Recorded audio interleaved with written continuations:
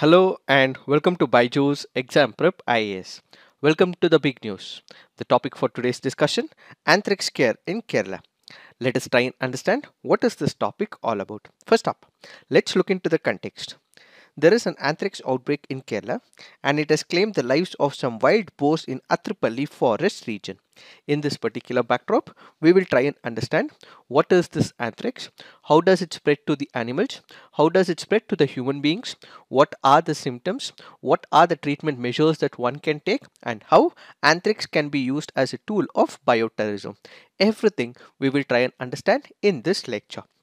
What is this anthrax? When we speak about anthrax, it is also known as malignant pustule or woolsorter's disease, is a rare but serious disease caused by the rot-shaped bacteria known as Bacillus anthracis.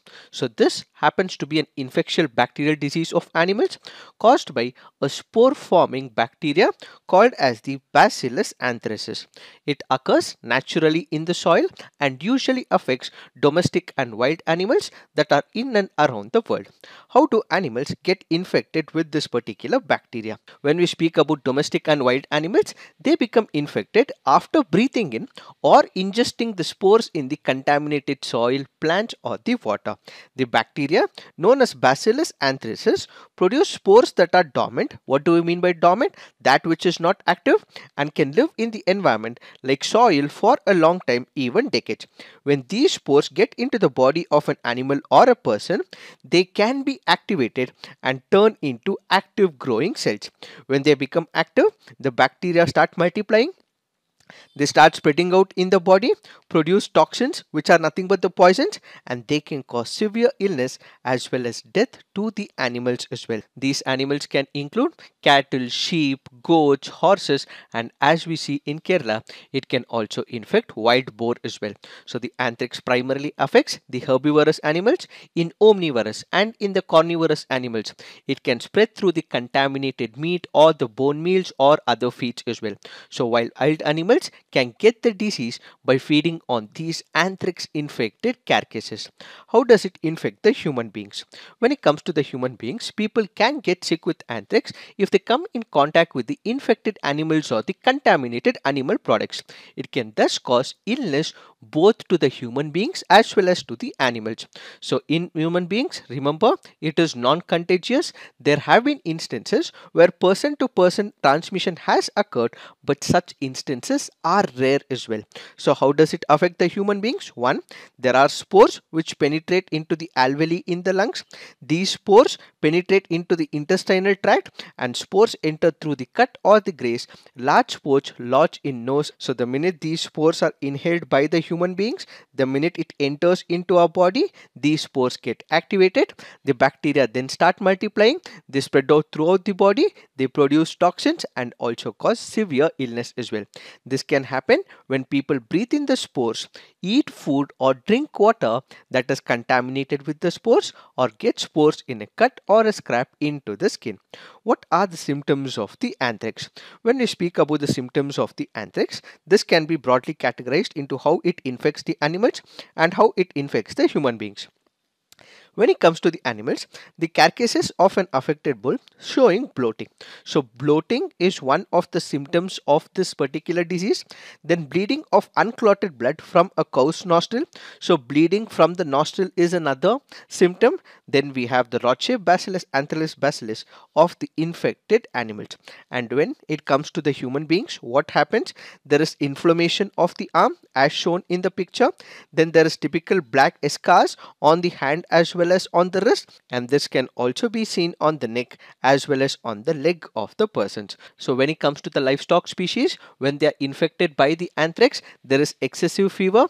These animals show signs of high fever as well, and if it continues to be present, it can also lead to death of these animals. In wildlife as well, sudden death is also an indicator, often which is accompanied by bloody discharge from the natural orifices. And when it comes to the human beings, there can be fever and chills as well, shortness of the breath, coughing and nausea.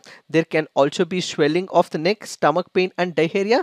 These are some of the symptoms when it comes to the human beings. Where is the anthrax found?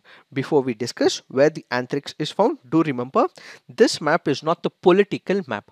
This is just showing you where the anthrax is endemic, where it is epidemic. So when it comes to the anthrax, it is found in the agricultural regions of Central and Southwestern Asia. Central and South America are also endemic as well, and Southern and Eastern Europe, Sub-Saharan Africa and the Caribbean are also impacted because of the anthrax. In India, do note when it comes to the southern part, it is the southern part which is mostly affected in comparison to the northern part of India. So anthrax cases have been reported in the state of Andhra Pradesh. It is reported in the Union Territory of Jammu and Kashmir in the past, in Tamil Nadu, in Odisha as well as in Karnataka.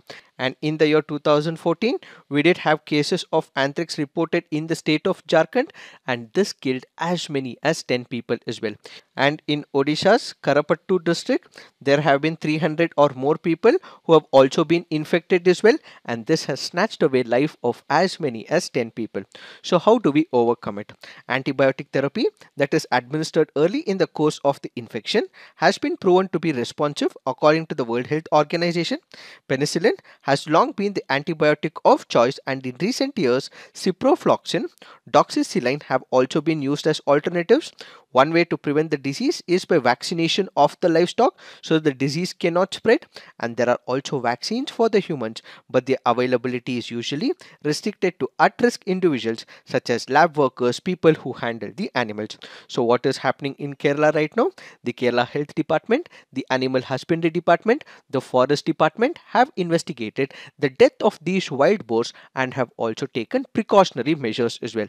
So the government has taken number of steps as well. So all those people who handle these carcasses, they are kept under serious medical surveillance. A vaccination drive has been started for all the domestic animals as well, and people have also been alerted not to go near these dead bodies and not to use the meat or the milk from these anthrax infected animals. Another aspect of anthrax is this can be used as tool of bioterrorism. What is this bioterrorism?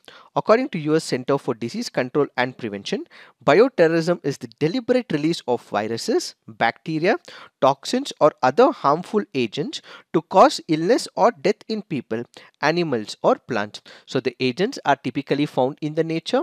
They also may be altered in the laboratory as well, and ultimately all the antibiotics that we have or the antivirals that we have will not be effective, and then this will lead to bloodshed, that is large number of people will be killed when these tools are employed. If we have to take the example from the past, in 2001 powdered anthrax spores were deliberately put into the letters that were mailed through the US postal system. 22 people including 12 mail handlers got anthrax, and 5 of these 22 people even died as well. In this particular backdrop, we should also know the difference between bio-warfare as well as bioterrorism. There is a thin line of difference between the two. So what is the difference between bio-warfare and the bioterrorism? When we speak about bio-warfare, what exactly happens? It is the target that we have to look at. When it comes to the bio-warfare, it can be the machinery of the government, it can be the military of the country. So when a particular country is targeting another country, the target will be the military or the government personnel. So if it is primarily used to hit the military personnel, that is what is called as the bio-warfare.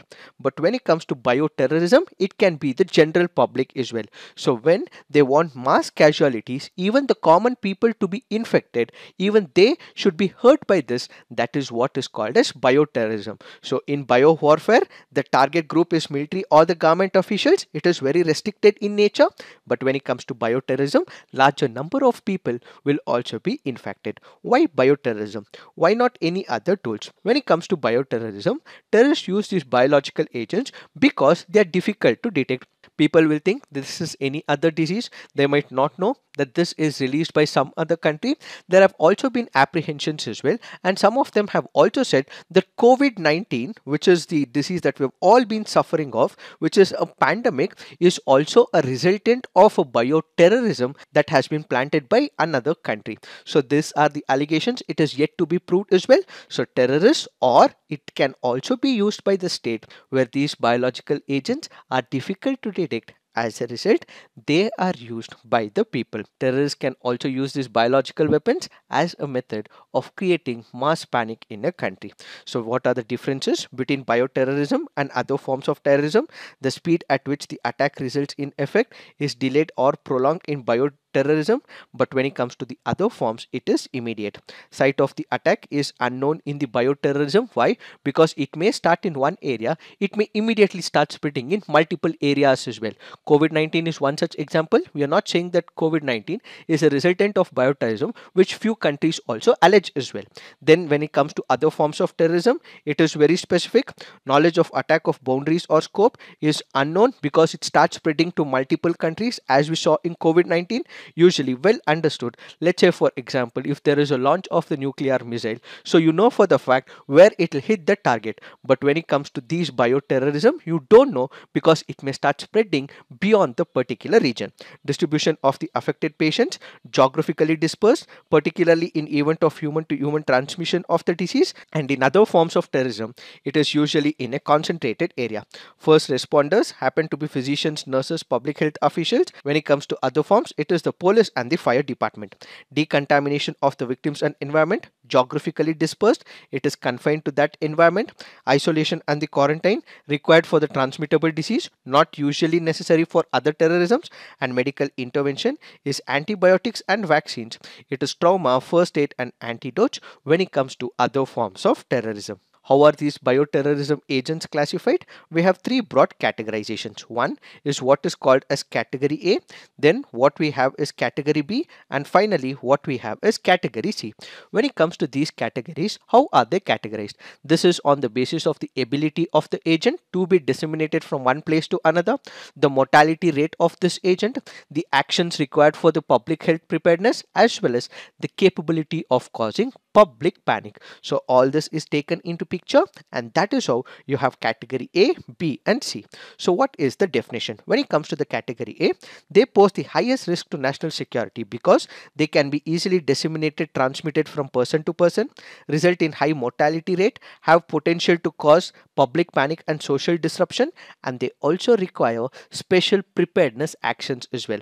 And if we have to take the example of category A, anthrax is an example of category A, which is why remember this can also be important from the preliminary examination point of view, that anthrax is categorized in category A when it comes to the bioterrorism. When it comes to category B, they pose second highest risk because they are moderately easy to disseminate, and when we have category C, they are easy available, are easily produced and disseminated, have potential for high mortality rates as well.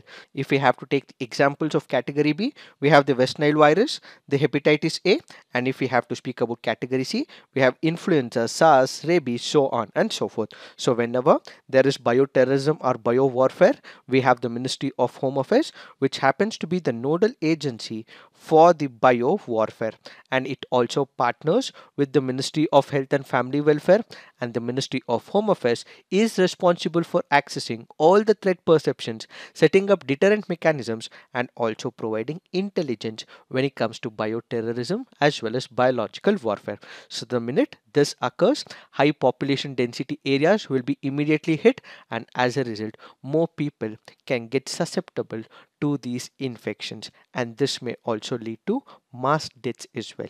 It is this that we have to understand with reference to this topic. So this is it for today. Thank you for watching. All the best.